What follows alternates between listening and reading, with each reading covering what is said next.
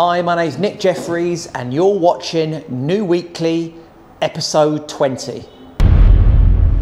Callum Best has asked me if I would be interested in sponsoring the ladies team. And I'm back round Chesson Road in Kensington. We're meeting the architect stroke interior design around here. 1,000 square feet, and it is in Fulham. And the resale value is £1,000 a square foot. That's going to add £1 million to the resale value. They have got to be taken out very carefully, along with the shutters. They need to be sent off to a specialist to get restored and refurbished. That takes time and a lot of money. So I'm in Montpelier Street this morning, visiting the new projects, which should be coming news way next week.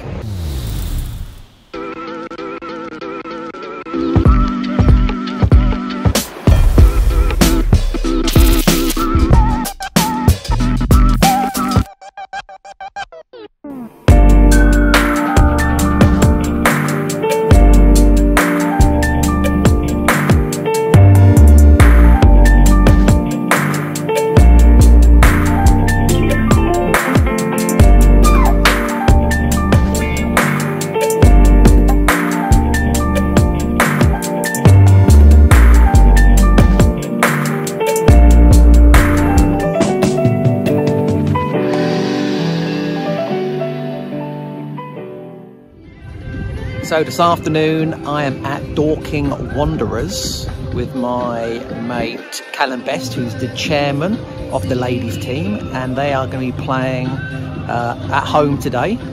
I think Brentwood, possibly. He's currently over there pre-warm-up with the team, and oh, here he is, he's coming over here now. Look, there he is, there's the gang just popping over here. Let's have a chat.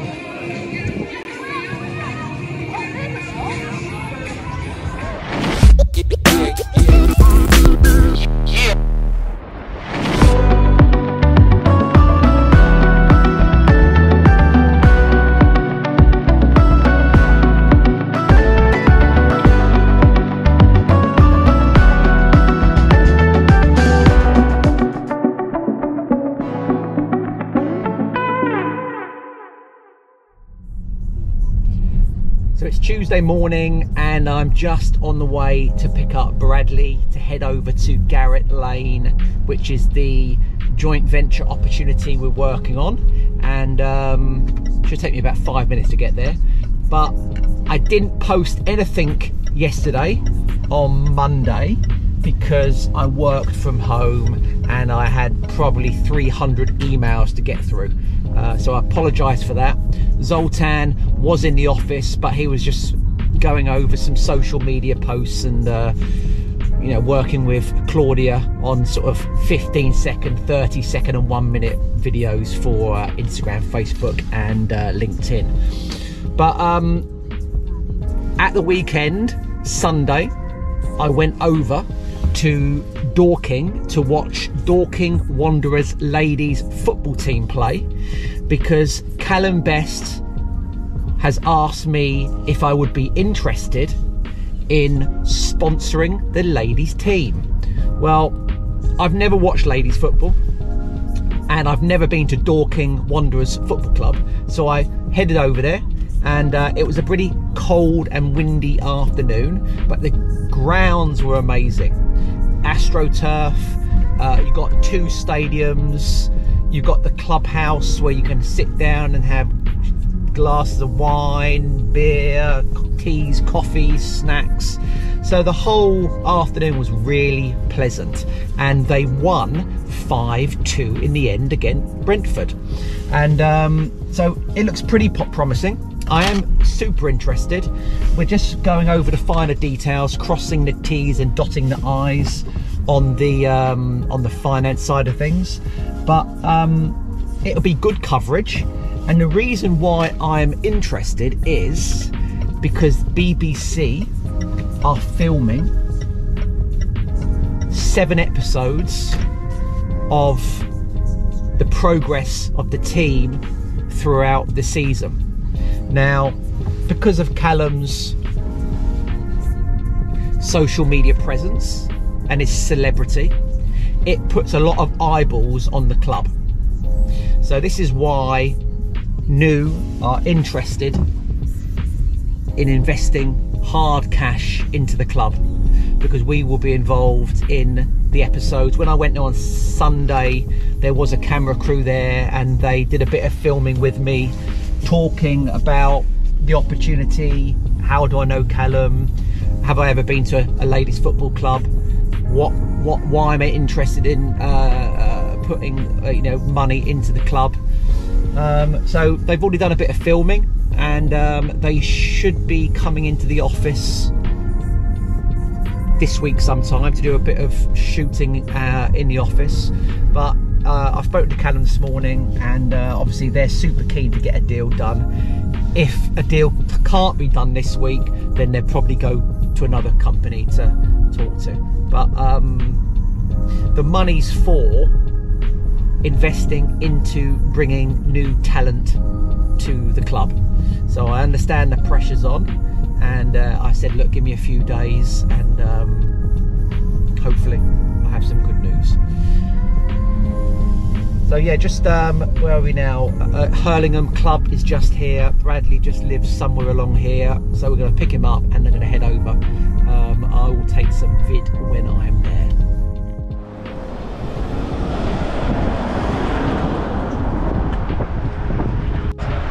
He's going to be here at 12:30. Find a way to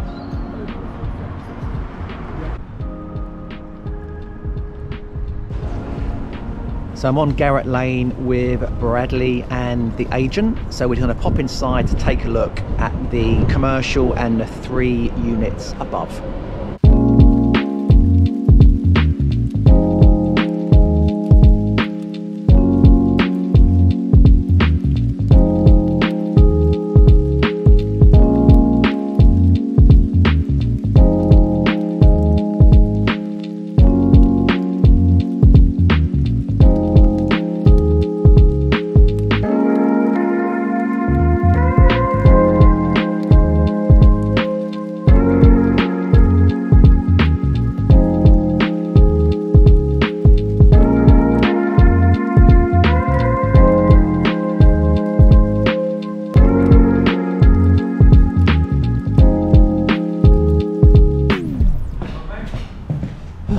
What, mate? It's picking up with wind again. blustery. How you doing? Come on, office dog. Come on, office dog. You're gonna be a star. Come on, mate. Come on. Come on, I said. Come on, office dog. Office dog, what is your name? What is your name? What is your name?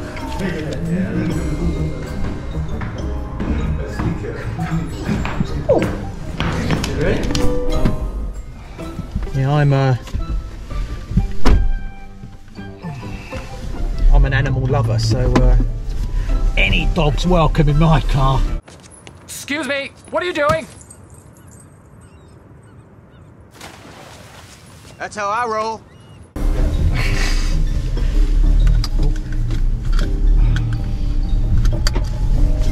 We got our first dog. We lived down in Devon, and we don't have. We had the first sports BMW Sports Coupe, and of course it's 2 doors, isn't it? So we moved out of Devon and thought, we're not going to be going to go down here. Let's rescue a dog. So the first thing we did was we didn't matter about 3 days, traded it in and bought a Jeep. What Jeep? What, Grand Cherokee or something? Yeah, Junker, yeah. A nice car, actually. When those Grand Cherokees first came out, they were the best selling. They were, even before the word SUV came out. Yeah, it was. They were the best selling motors. It was that and the X5 when they first come out. Yeah. Would you have like an Overland or something? It was like that. ORD, wasn't it? It was one of the top. They had everything on them, didn't they? Yeah, You'd have to pay for anything extra. No. They're heavy on the old fuel. Well, because it's a common diesel, common rail diesel engine, isn't it? Yeah. And you know what I did? I bought one brand new. It was on a 53 plate, and I thought I was clever. Right. So I put some red diesel in there. No, God! No, God, please, no! No! And you know what happened? Because the red diesel had a high amount of water content,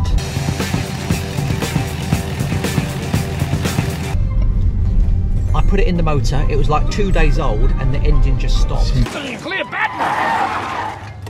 I think I got to bloody tell the garage. I said, "What? Nothing to do with me. It just went like that." I did it, you hear? And I'm glad. Glad, I tell you!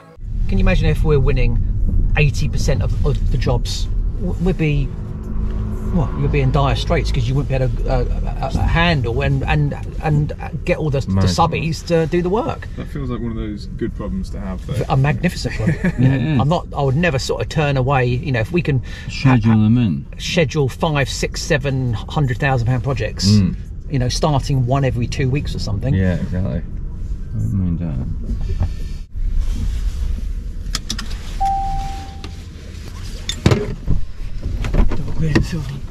So just at Chesson Road for the first day of stripping out. So let's go and have a little wander around.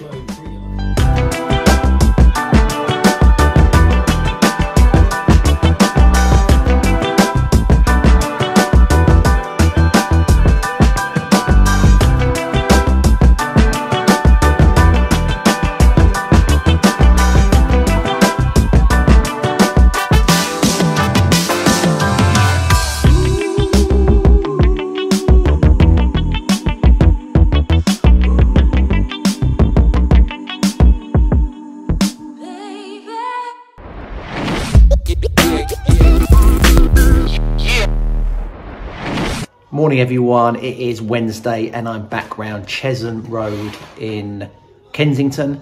We're meeting the architect stroke interior design around here.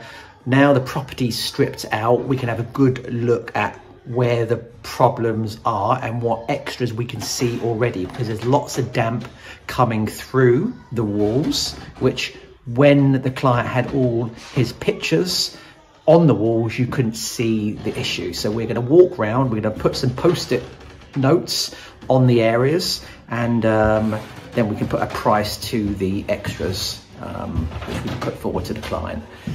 But as you see, this is the kitchen. All going, to be fair, I think the units are staying, and we're going to be putting new doors on the units, but that may change as things usually do. But yeah, so this is Chesson Road. As you see, it's already got the mansard up the top. So is that one. That one hasn't, and that one hasn't. So as you see, people have already started to add the extensions. Apparently these houses are going for 1.4 million per property. What do you think? So up there you've got North End Road. That goes down to Fulham. That one goes up to Earls Court. So one of the questions what keeps popping up is, why build a basement under your house in London? Well, here's 3 reasons why people choose to build a basement under their house in London. It adds massive amounts of value to your property, because don't forget, every pound per square foot you're going to add is increasing the value. So if a basement is 1,000 square feet and it is in Fulham, and the resale value is £1,000 a square foot, that's going to add £1 million to the resale value. It's not rocket science, is it? You know, so the more square footage you add underground, the better it is for the resale value. Again, it goes back to square footage. You may be interested in adding a basement for living area, games room, swimming pool, that's if it's a big property, utility room, bedrooms, whatever your requirements are, a basement is the ultimate way to add square footage to your property. What kind of rooms do you add in your basement? Well, I've briefly gone over it. You know, depending on where you live, you may live in a terraced house in Fulham where you don't want to move, but you want to increase the square footage because you need an extra bedroom with an ensuite. Maybe a basement just under the front part of the house, so it's a half basement, would be enough for you and your family. Maybe you live in South Kensington and the house is a little bit bigger and you want a basement because you want a cinema room or a gym or a sauna. Well, a basement is a fantastic way to increase the square footage for those items. Or maybe you live in Holland Park and you can go down under the garden and have a basement under the footprint and the width of the garden to have a swimming pool, a spa, a gym, a games room, all the luxuries. Some people even have garages, so you can drive the car onto the sort of movable plate and the plate takes the car down to the lower ground floor and then it stacks it in the basement. So those are 3 reasons why people have basements under their house, and it all depends the budget as well.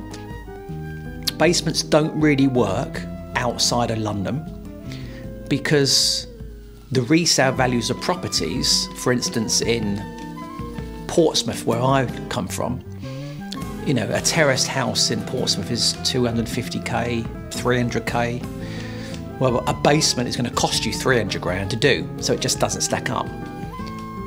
But if you're doing a basement under a London property where the pound per square foot is £800 a square foot, 1,000, 1,200, 2,000, 3,000 pound a square foot, it makes sense, doesn't it? Because every square foot you're going to add to your property is going to increase the square footage and the value.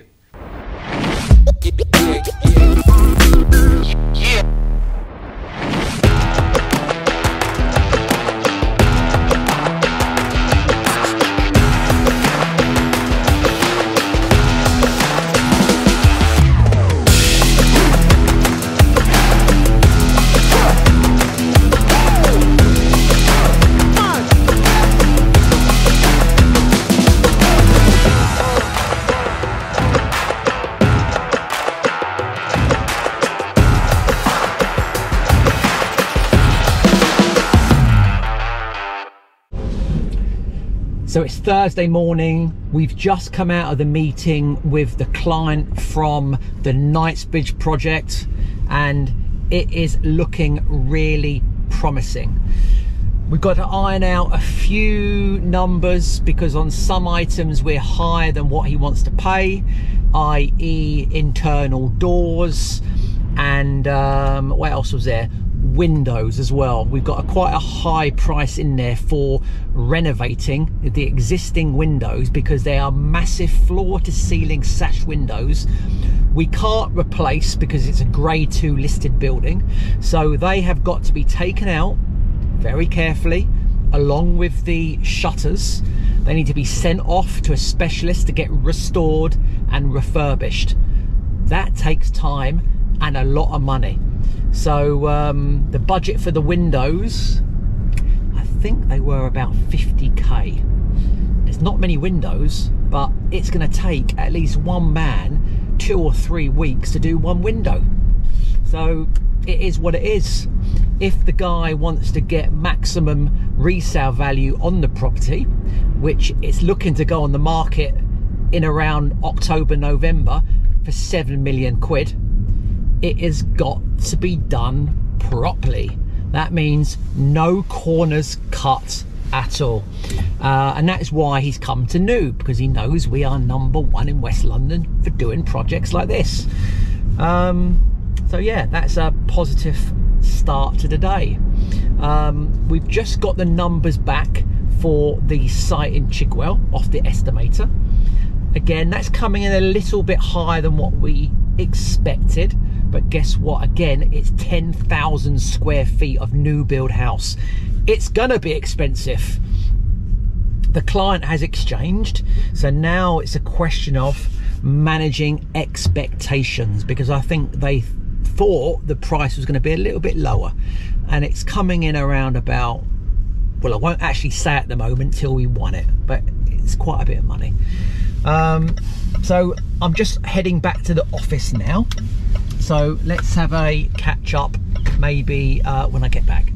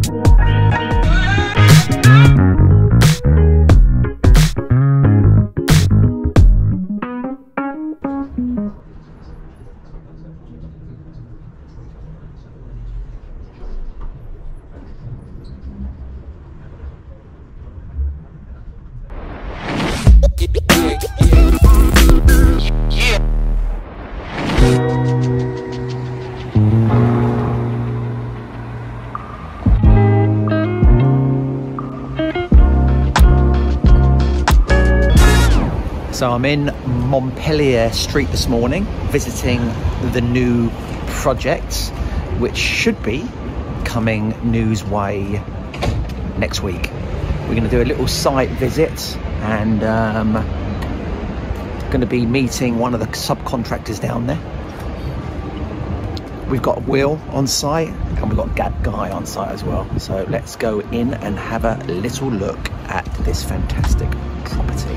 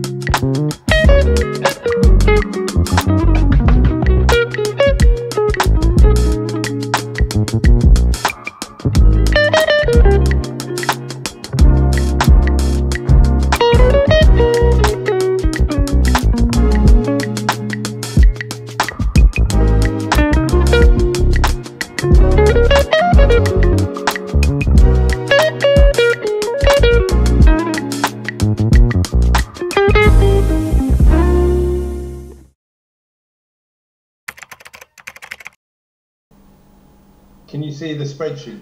Yeah, I've got the spreadsheet, yeah. Right, I've been rejigging Bradley's numbers because obviously we're supposed to exchange today, and I just thought, let me just cross off all the T's and everything else and make sure that this whole thing works, and I'm not getting it. So this was a difficult phone call we had from the investor, and basically we were due to exchange contracts today on Garrett Lane, which is the 2 commercial with 3 units above each property. Unfortunately, the comparables which we got together from the estate agents didn't stack up. The estate agents we used overinflated the numbers, which meant it looked good on the spreadsheet, but in reality, the numbers just didn't work because the pound per square foot ended up being less than £700 a square foot. So the return on the investment just wasn't there. I said to the client, let's move on. Not worth sort of trying to make this one work, going back to the owners. We could put a cheeky low offer in, but the offer would have to be at least £150,000 less per property. So let's move on and find something else. So now you see we actually do joint ventures like in Garrett Lane, which has probably gone a bit pear-shaped at the moment because of the resale values. We are looking for off-market opportunities. So if you know someone or you have an opportunity in and around London, maybe it's on market, maybe it's off market, maybe it's got planning approval, maybe it doesn't have planning approval.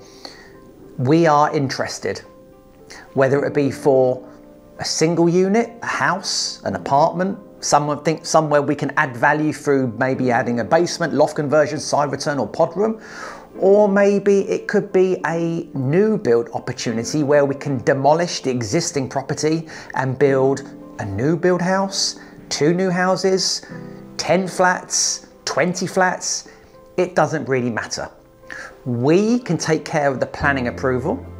We can take care of all the administration side of things.